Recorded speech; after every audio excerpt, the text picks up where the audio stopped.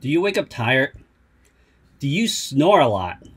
Is your spouse scared for you to go to sleep because you might stop breathing?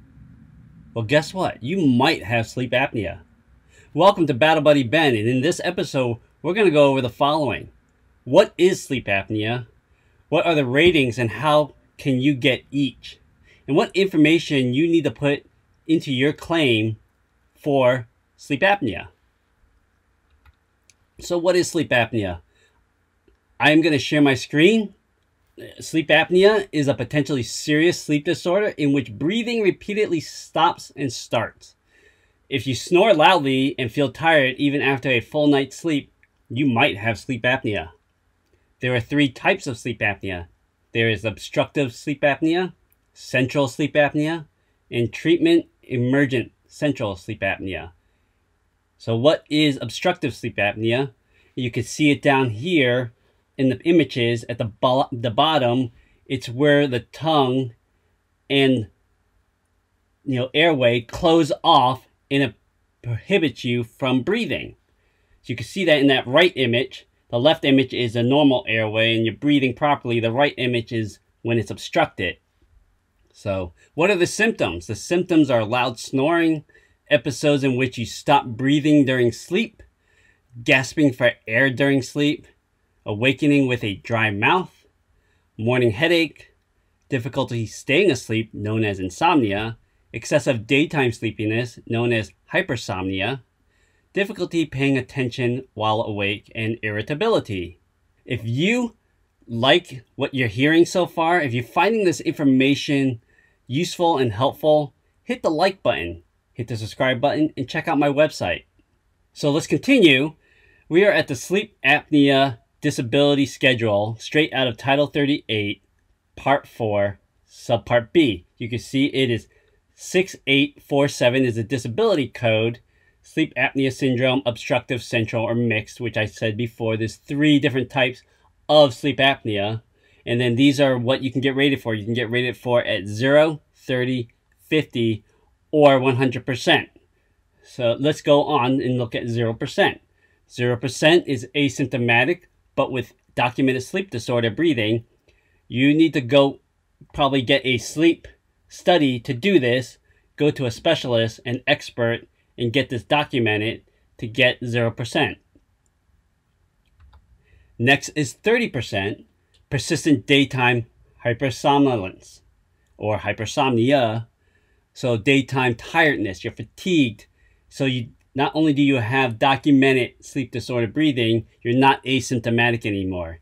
You are hypersomnia, which means you're tired during the day, and you need to get that documented. Where do you put this? You might not be able to get it documented other than when you go to your sleep study or you go see your primary care physician.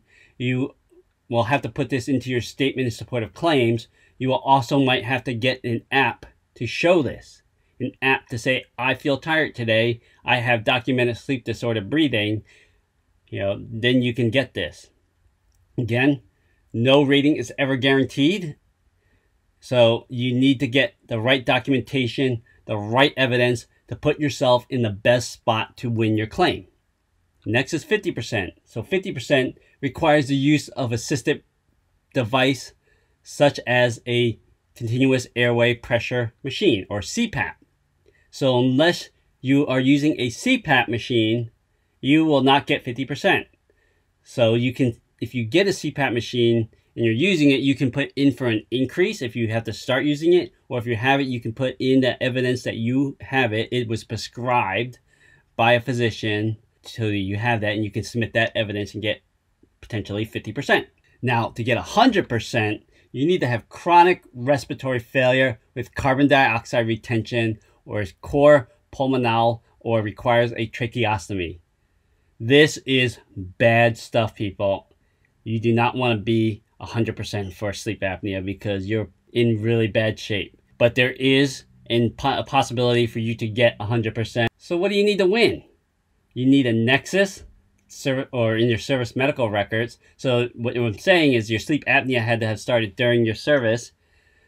If not, you're going to probably have to go to a sleep study get that performed, get an IMO from an expert or specialist, and get that documented, get that submitted. There is a DBQ for sleep apnea, and we're going to go over that. So you need to fill out, if your specialist or your doctor will not fill out your DBQ, you're probably going to go to a C&P exam and they're going to fill it out there. So I would study that. You need to have evidence that you have a CPAP machine if you want to get something higher than 30%. You need to write your statement in support of claims and get buddy letters so that the VA raters know how your sleep apnea is affecting your ability to have gainful employment and your social life. Here is the DBQ. This is cut out from the DBQ. This is the latest one that I could find on va.gov. You can see there's different sections. You can see that they're looking for obstructive, central, or mixed. They're asking for your medical history in section 2. Section 3 is findings, signs, and symptoms. And then section 4 is other pertinent physical findings, complications, conditions, signs, or symptoms. So again, this could cause other problems for you. So you can potentially get a secondary claim for this, based off of this, I mean. And then going over to the right side, section 5 is diagnostic testing. So have you had a sleep study? If you did, bring the evidence with you to the C&P exam. If not, they're going to order one. And then section 6 is your functional impact. So again, your statement of support of claims. When you submit your claim, you should have written a statement of support of claims. You should know what symptoms and how it's affecting and impacting your functionality either at work or in your social life. So you should have this memorized. Again, before you go to your C&P exam, if you need to fill this out there, that you should memorize and study and practice for it so that you can quickly say how it affects you.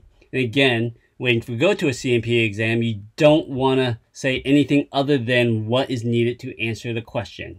Well, that's all for sleep apnea. Hopefully, it's enough information that you will win and be successful at your claims. If you have any questions, please place them in the comments section or send me an email at contact@battlebuddyben.com. If you like what you viewed, hit the like button and subscribe button so that other people know to find this video and that the algorithm in YouTube puts it in their feed. Check out my website. I have a lot of great links, templates, and information there. And my website is www.battlebuddyben.com. Keep up the good work and good luck with your claim.